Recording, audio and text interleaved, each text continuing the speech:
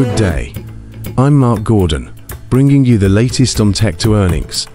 Apple's recent advertisement, titled Crush, has sparked controversy and criticism among viewers, including myself. Let's delve into why this ad has stirred such negative reactions. The ad portrays a tower of creative tools and analog items being crushed into the form of an iPad. While the production quality of the video is commendable, the underlying message has raised concerns. The ad suggests that all these tangible, real-world items can be replaced by Apple's digital device, implying that the material world holds no value compared to the virtual. This notion is unsettling for many, as it undermines the significance of physical objects and experiences. While technological advancements have undoubtedly brought empowerment, there's a growing discomfort with the relentless push towards a digital-centric future, as depicted in Apple's ad.